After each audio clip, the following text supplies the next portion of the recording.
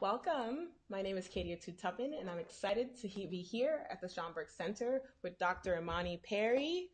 We are currently inside of the American Negro Theater, which was founded in 1940 to host lesbians, black lesbians, including Ossie Davis and Harry Belafonte. So we're in this historic place having a great and historic conversation about the Black National Anthem, also known as Lift Every Voice. And we're actually going to play a clip for you right now.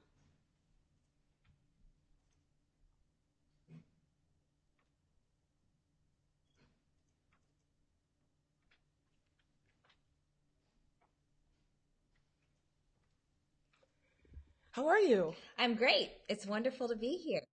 I'm excited you're here. I love this song. I think most Black people love this song. If not, they ought to. If not love it, they know it. Yes. Right? They definitely know it. Indeed.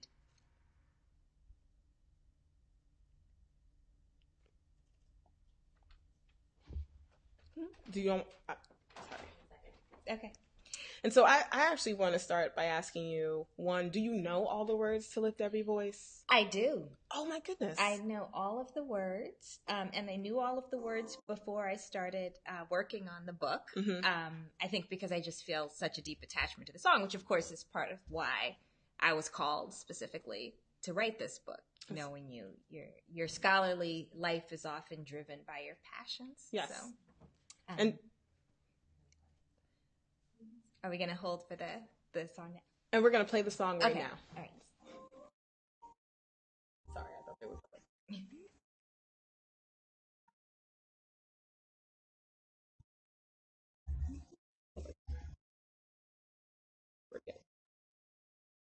It was like a Boys to Men version.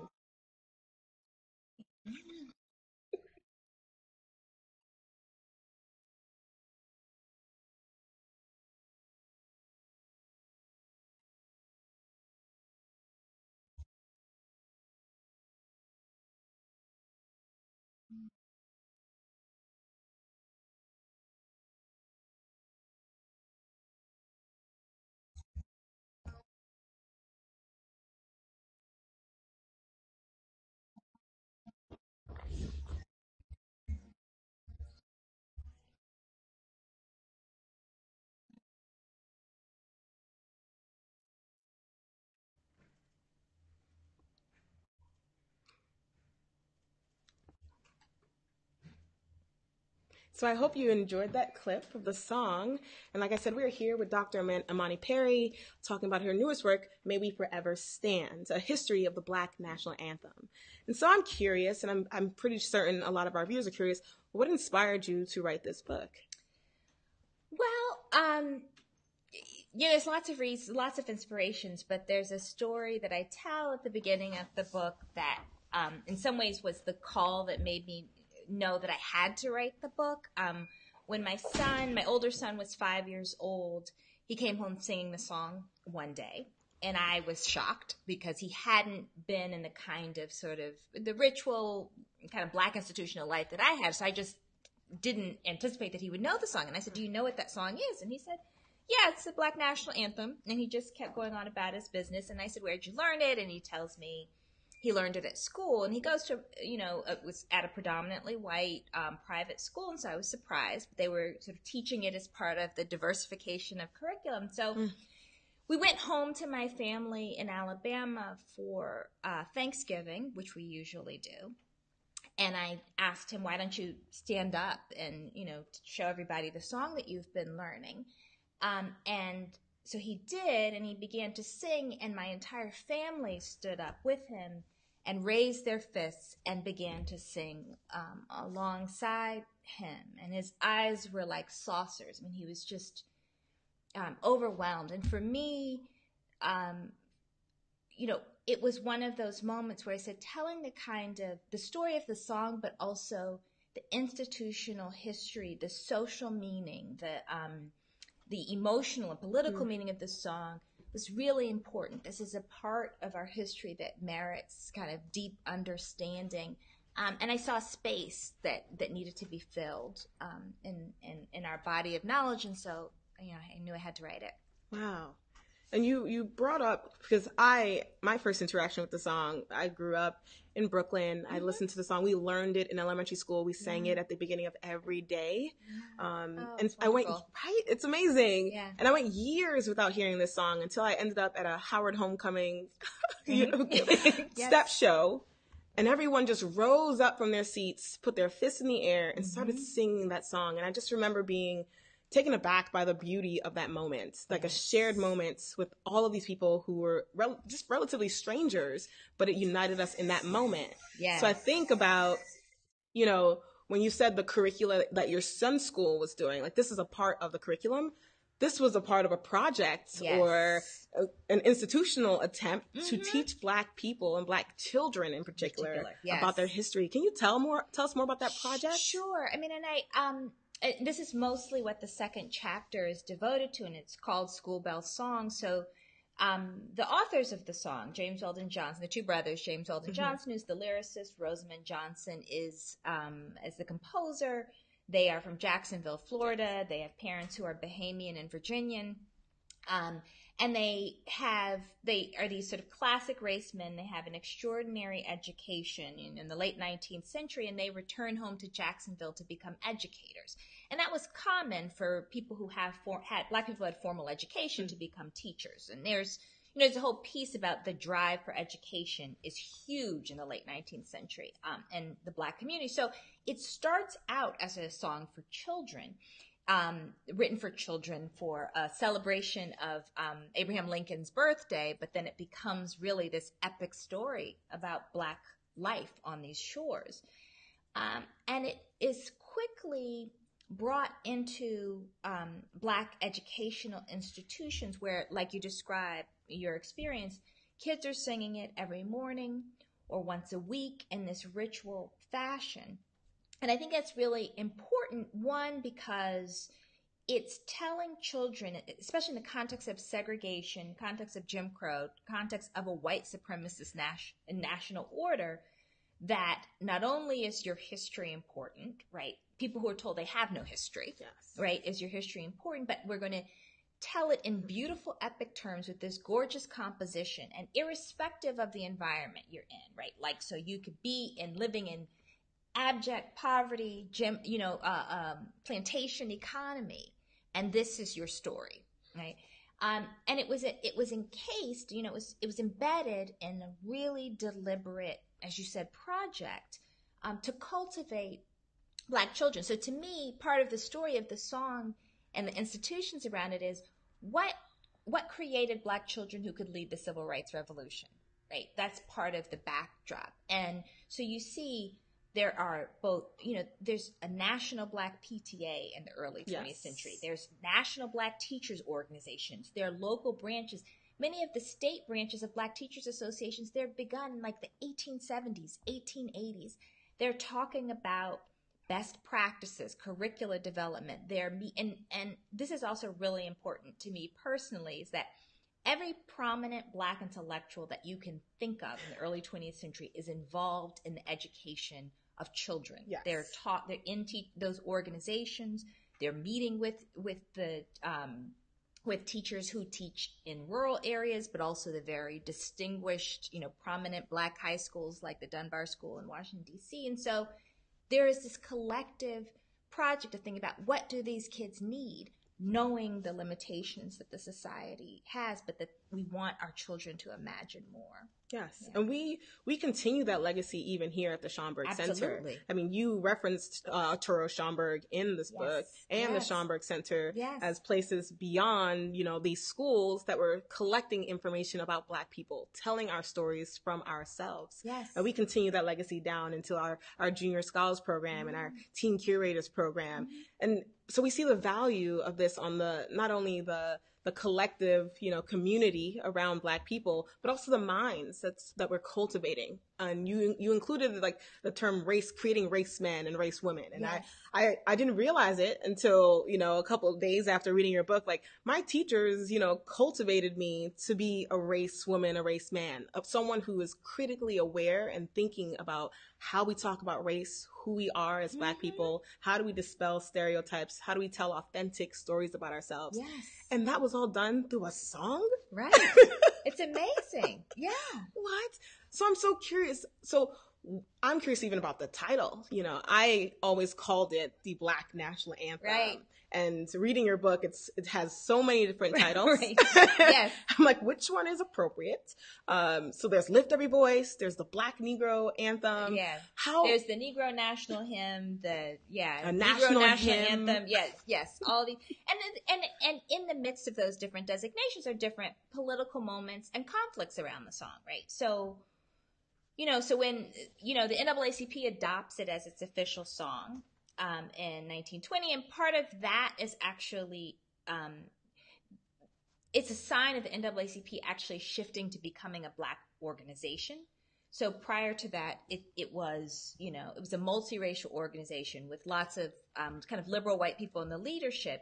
And what James Weldon Johnson, because by then he's working for the NAACP, he and Du Bois, who was W.E. Du Bois, who's the editor of The Crisis, together they decide they're going to build up the infrastructure of the NAACP by starting local chapters in the South.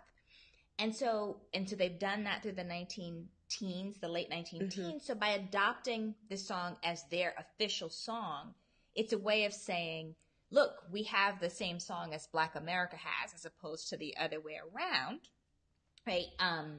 And so it's a way of asserting. So one of the things that's important to me is that it really is communities of Black people who adopt it as an anthem. It's not projected onto. It happens in a remarkable kind of organic way. But people do have debates, so they're people, the NAACP does not say that it is, they don't refer to it as a Negro national anthem, because they take the position ultimately that there can be only one national anthem, and we're arguing for inclusion politically. So we're not going to have, there's, debates in various Black newspapers about whether we should have an anthem. And some are saying, well, it's ridiculous to have an anthem. Black people are disempowered all over the world. Why would we have an anthem? So there's some, but the reality is that most of that happens amongst intellectuals. But regular folks say, this is our anthem. And based upon the moment in history, right? So once you get to the late 60s, that transition to the Black National Anthem as opposed to the Negro National Anthem is important, because the song comes along with the political moment. And so it becomes, one thing we were talking about earlier before you all joined us was the idea that even if in reading the lyrics, if you do not call it, the Black National Anthem, there's technically no reference to a people, a race or a gender of people. It's just a people, right? Yes. So it's open for interpretation. It is. And yet it's very clear. It's very clear to Black communities that this is our song. Yes. And so I'm curious to think about how early intellectuals, Black intellectuals, position themselves as an international, Blackness, and not just an American experience of Blackness. Yes. And I think this is really important, because the song does not mention a particular nation state. And I that think too. And it's important because if we think about the context, 1900, right? So slavery has ended, colonialism is ramping up. There's really virtually no independent Black nations. There's Haiti and Liberia, and they're both in some ways not fully independent. I'm Liberian, so I know. Yeah, right. And so this question for Black people all over the globe is, what do we have to do with this concept of the nation state? How are we going to find our freedom? And what's important is that the Johnson brothers and lots of their peers, Black intellectuals in the United States and also in various countries, are really grappling with this, but they also have an expansive imagination about to where and what do we belong, right? Yes. And so there's an openness. And so one of the things that I'm really invested in as a scholar is recuperating the history of Black internationalism and the kind of political imagination that existed in the early 20th century. And the song is really reflective of that, so that even though it's not really picked up very frequently in other nations, it gives space to imagining a Black world that isn't necessarily just bound to the United States, but, you know, all kinds of possibilities for the future, right? So that there are times before Marcus Garvey chooses Ethiopia, Land of Our Fathers, where he opens his speeches with Lift Every Voice and makes reference to it, right? So there's, you know, very different political organizations, you know, Black socialists, Black communists, you know, Garvey is, they all embrace the song. And how, so for a young person listening to the song now, I'm trying to position it in our current political moment, right? What type of impact do you think this song can have on a young Black kid growing up right now? So it's tricky. So I'll say, on the one hand, and I really try not to end the book on a pessimistic note, because I always try. On the one hand, one of the things that is really important to understand is, you know, our kids are less likely to sing the song or learn the song in part because we don't have the same kind of institutional and associational life. And that's not just Black Americans, that's Americans generally. Americans are not joiners in the way they once were. They don't have, you know, tightly networked communities in the way they once did. And so the institutional structures that were present pre-desegregation, that were a matter of course in Black life, are not there in quite the same way. So we still have schools that are all Black, but they're not Black institutions, for example, right? That's a clear distinction. That's an important distinction. Yeah. So it doesn't have the same function, but I do think that there's a lot we can learn from the past about how to put the song into the lives of young people. So if we look at, you know, I read about curricula of teachers and the way they used the song to teach vocabulary, the way they used it to teach history, the way that they created pageants around the song. And I think one of the things that's really, for me, was also, just to go back to the previous point, was really exciting is that when they would teach the song in the context of teaching Black history, they taught global Black history in the early 20th century. And we're not there now, right? So they're, teaching about the Caribbean, they're teaching about ancient Africa, all those sorts of, and so I think that our job today is to think about, you know, how do we teach a song, but how do we also encase it in something that gives kids not just a larger perspective, but a sense of history and also a yearning for learning more, right? So it's an entry point in the way that it was historically. That's my... Absolutely. Yeah. And I that's one of the things I appreciate about your work in this book. It's an entry point. It's not supposed to be a destination. Yeah. The students are singing the song, or Black people in this time are singing the song to start off a ceremony or to end a ceremony, right? They're analyzing it in their school environments. It is always an approach to teaching. Yes. And I appreciate that as an educator, you can use this in your curriculum, and that these thinkers, W.E.B., Mary McLeod Bethune, all of these people were thinking about this so early on. How are we going to teach Black kids? Yes. Children in particular. Yes. It was very clear from what I've been reading that we want to teach Black kids so that they can grow up and, impact. So you move in the book from the new Negroes and that, Reconstruction and all of the encasings of violence, and how do you keep yourself, how do you feel proud of yourself and feel human in a time where so much inferiority was surrounding you, not just politically, but socially and economically, right? And then you go into the civil rights era. Like, this new Negro era gives birth to this civil rights era. So can you talk more about those two eras and how they interact through this song? Yeah. So one of the things that I try to do at the beginning is, so the period in which the song was written, 1900, is referred to as, and it comes from the historian Rayford Logan, as the nadir of American race relations, the worst time, right? Lynching, Jim Crow, convict leasing, all this stuff. And so one of the things I say, okay, that's true, and yet this is this incredible period of creativity for Black folks. Building all of these institutions, right? Institutions, organizations, schools. I mean, all these things. Right? Yeah, I was blown away by the amount of schools that were able to go up during that time, and so much violence. Right, yeah. And the use of sweat equity, because we're talking about people who are poor.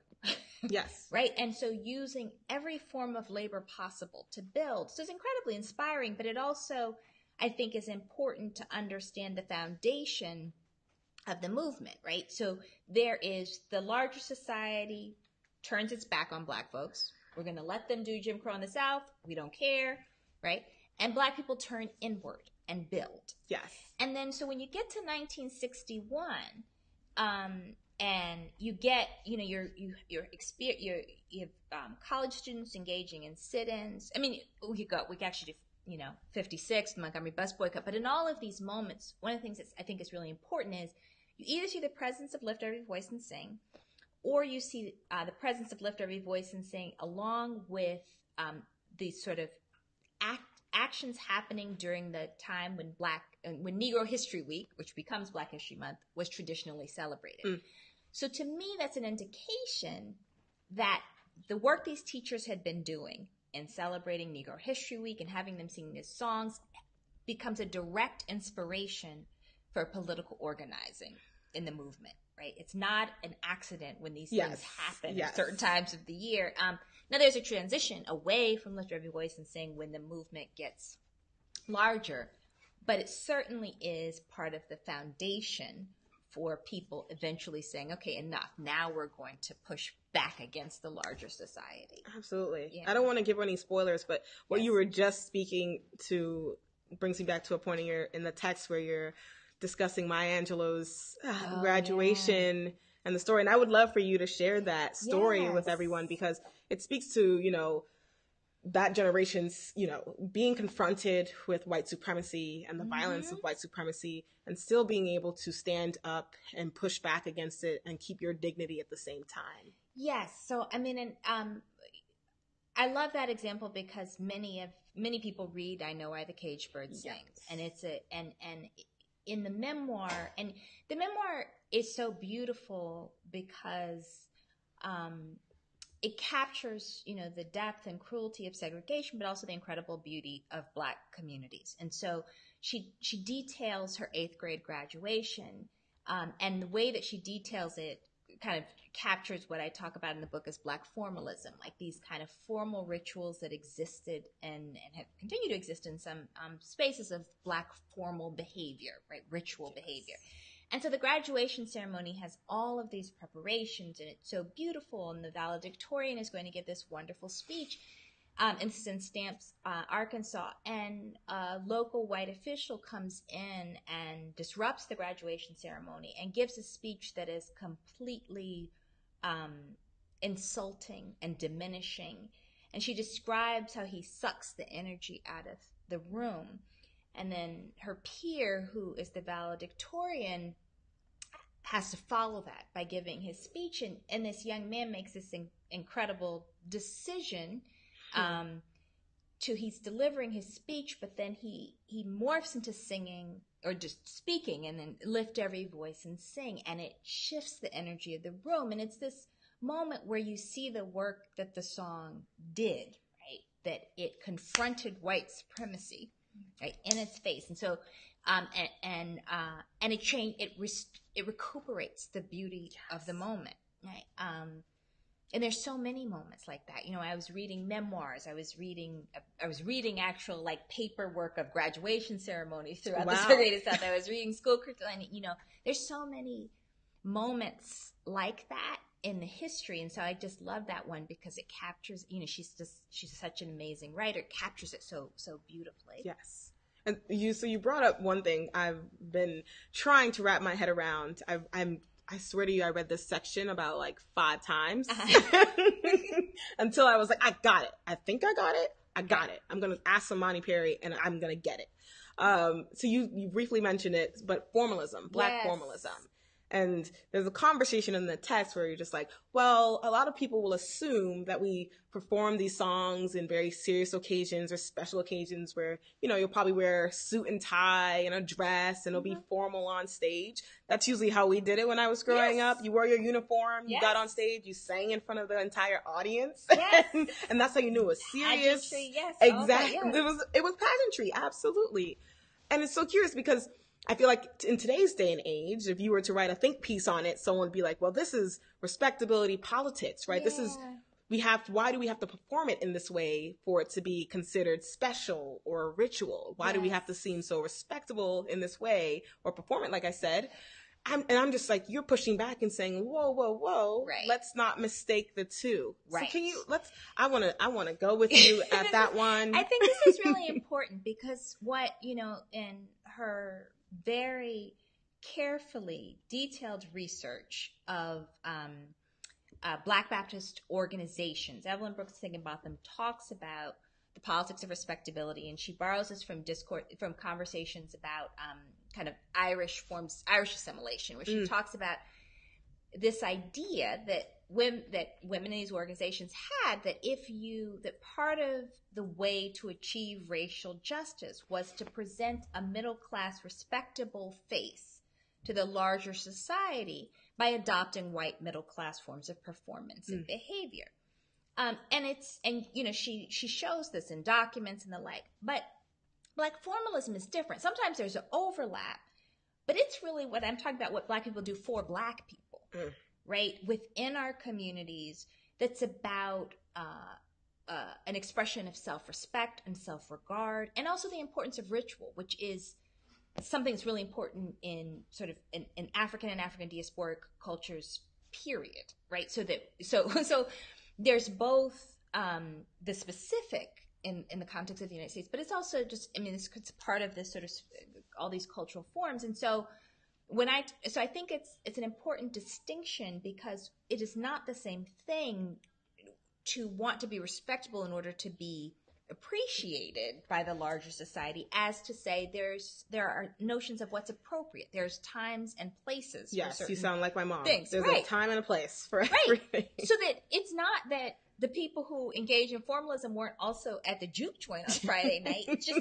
there's a time and place for certain types of behavior and certain types of dress. Yes. And I think, to me, that's really, just one more thing related is that in academia, we've been really, really good at talking about kind of vernacular forms. And I've done it too. And I think, like I wrote about hip hop, I think talking about the vernacular is important, like, the kind of informal life. But we've sort of missed the boat in understanding the formal, and one never exists without the other. Yes. Right? You don't have communities that don't also have, if you have the informal and you have the everyday, the relaxed, there's always the counterpart. And so I think we got to start to fill that gap. Absolutely. And I those are the types of things we bring into, especially the Junior Scholars Program here at the Schomburg Center. We like to approach it from both ways.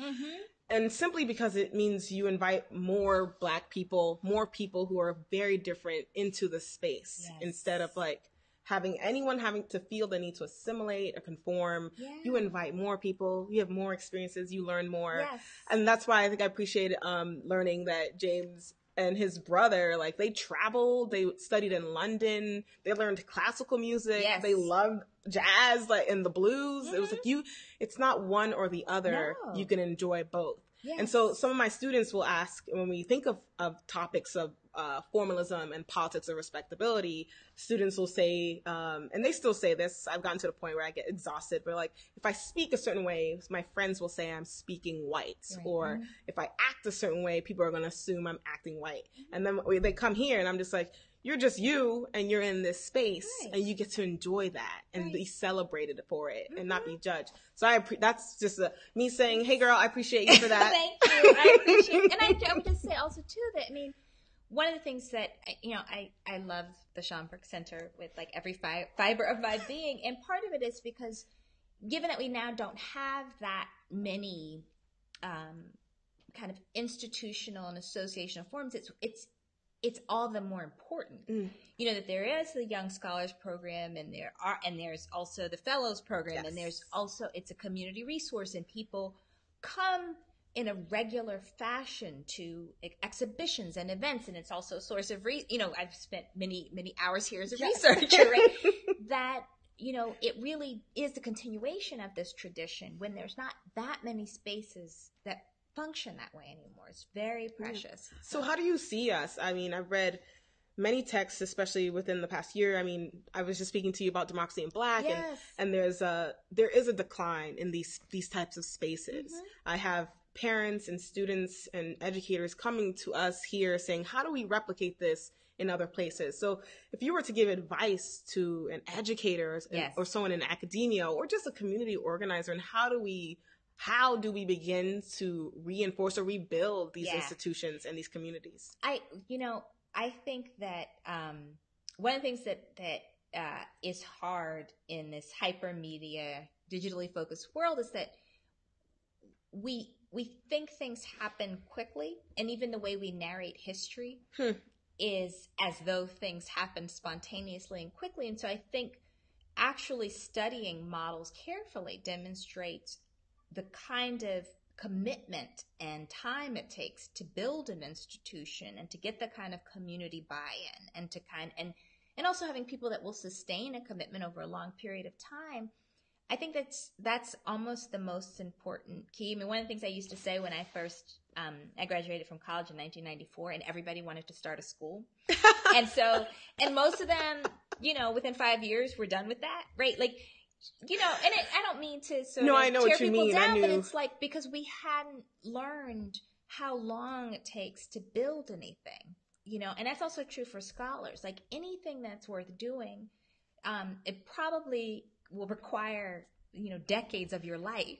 Yes. Right. And so for an institution like this, people can come in and out because it has a firm foundation, but someone wanting to replicate it really will require someone wanting to expend decades building something. Absolutely. Yeah. And that's why we exist. That's where we're here at the Schomburg Center, because this is the foundation where we start to build. Yeah. Yes. And how much of your research did you do here? So I did. I'm not putting you on the spot. I'm not. No, I did a fair amount here for this book, but for my book that's coming out in September, that is on Lorraine Hansberry, I was here for weeks and weeks and weeks. I have lots of hotel bills in Harlem, because you all have the Lorraine Hansberry papers. Yes. But I did. There are newspapers that you all have that no other institution has, though, for this book that I used in order to find like graduation programs and things like that, or photographs of there are not a lot of photographs in the book, but I used photographs to sort of get a sense of what like May Day celebrations were like, or graduation ceremonies, how they looked, so that I could sort of describe them more fully in the early 20th century. That's excellent. Well, I look forward to reading your work on Lorraine Hansberry. Weekends ago, I spent a time in the archives, just going through her archives and the collection. She is so dynamic and entertaining. Amazing. I don't know. I was entertained. It was odd, but well, she's hilarious. She is hilarious. That's why I was so entertained. So I'm looking forward to that work, and I know everyone else will too. Thank you for being here, everyone. Thank you for having me. Imani Perry, Dr. Imani Perry. May we forever stand. The History of the Black National Anthem. Get your copy now. I know I got mine.